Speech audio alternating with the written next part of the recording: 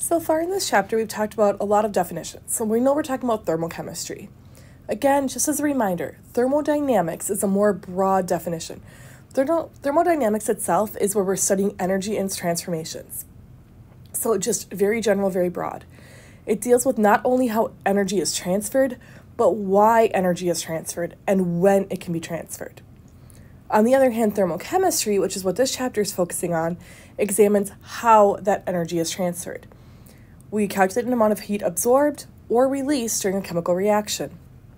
In this chapter, we're focusing on enthalpy. Enthalpy is going to be a concept we're going to define in this section, and enthalpy helps us understand how energy is transferred.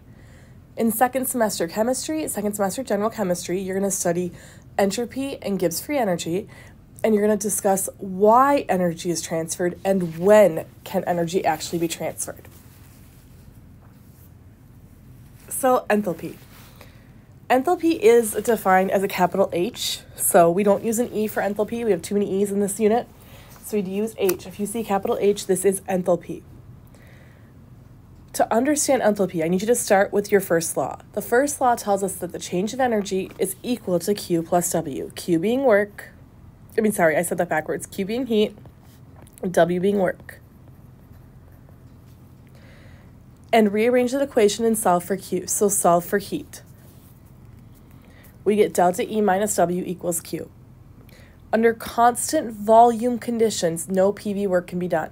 So again, PV work, pressure volume work, module 2, module 7B, I guess is its technical name. So if you're confused about PV work, go back and watch module 7B.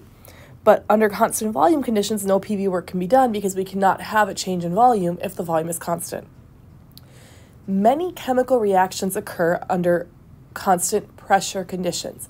If we have an open container, we're working in a lab and that system is open, that is under atmospheric pressure, so that is under constant pressure conditions.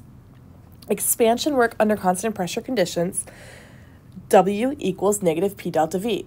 So under constant pressure, our work is equal to negative pressure times change in volume. Under constant pressure conditions, we can substitute this in for W into our equation here. So we're going to substitute that in, and we get Q under constant pressure conditions, that sub P means constant pressure, is equal to our change in energy minus W, which is negative P delta V. I've got a negative minus a negative here, so it gives me a positive. It's change in E plus P delta V. Again, change in E is change in energy.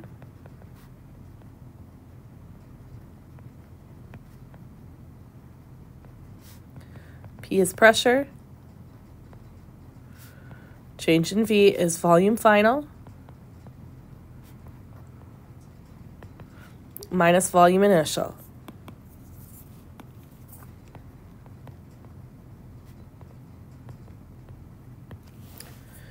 And Q sub P means heat under constant pressure conditions.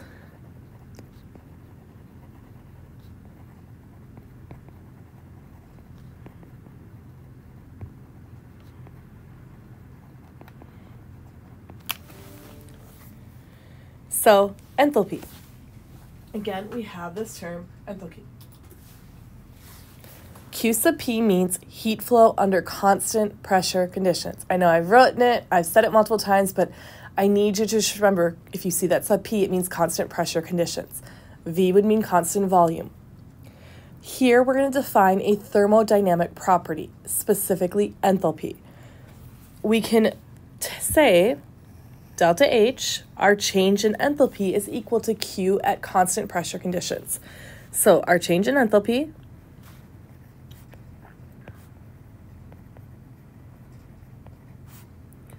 is equal to the heat of the reaction under constant pressure conditions.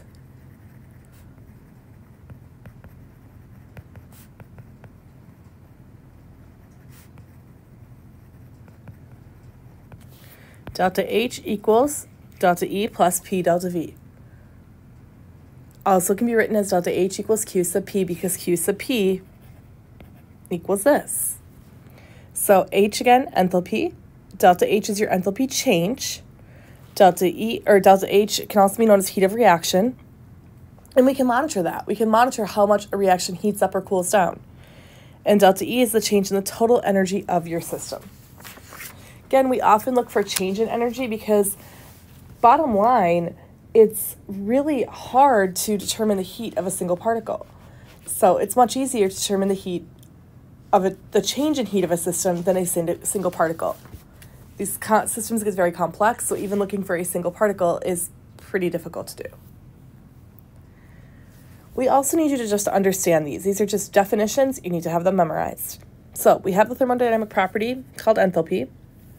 We know delta H equals Q sub P.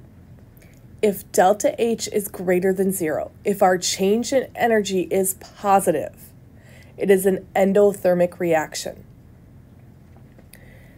If delta H is less than 0, the reaction is exothermic. This goes back to your system. So remember I told you guys, pretend that your system, you are the system.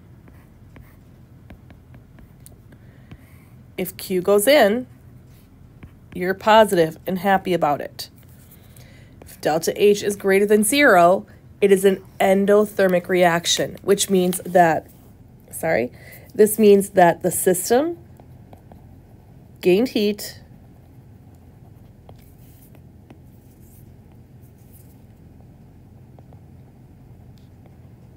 from the surroundings.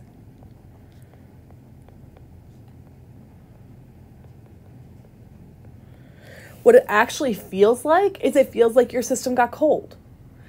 So if you have say you have a beaker and you dissolve some potassium chloride in it. Potassium chloride, when it dissolves, is endothermic. The glass itself, the liquid it's in, will feel cold. That's because the actual reaction is the particles of potassium ion and chloride ion dissolving in water and being solvated by the water molecules. The system itself is that KCl. The water and the beaker holding the water is your surroundings. The surroundings get cold. The surroundings are giving their heat to your system. It is an endothermic reaction. The system, which we cannot very easily directly measure, is gaining that heat. If heat leaves our system, this is a negative value. We lost our heat. The reaction is exothermic. So these ones are easier for students to understand. The way it would feel in a lab is like if you dissolve sodium hydroxide, it's an exothermic dissolution. And so when it solvates those ions, it actually releases heat. And the system itself, the glassware gets hot. It feels warm to touch. And you'll see in a reaction, the temperature will increase as the reaction proceeds. So you need to be careful with these. You need to know these differences, and you need to understand endo and exothermic because they come back all year. They come back throughout chemistry, truthfully, but you're going to see them again later this semester, next semester as well. Okay, and delta H and Q. We really do need to understand this difference between delta H and Q. There are two important differences between delta H and Q. First, delta H is a state function. Q is not a state function. Remember what we said about a state function. A state function doesn't care how you got there, it just cares where you are right at this moment. So if I need to come to work, these drawings are getting worse and worse, and I'm currently at home.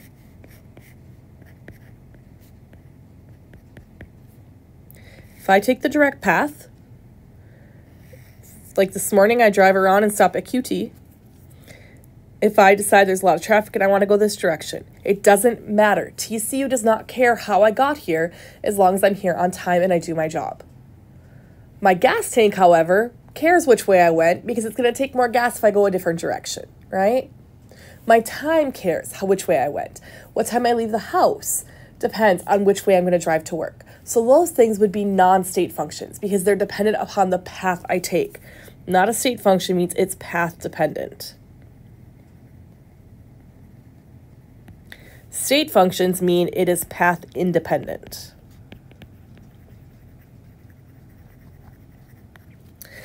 And delta H is heat flow under constant pressure conditions, whereas Q is heat flow under any conditions at all.